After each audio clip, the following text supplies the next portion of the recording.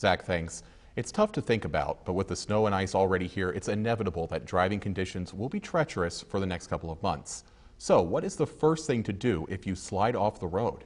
Your first instinct may be to call a tow truck or a wrecking service, but there's a better first step to take.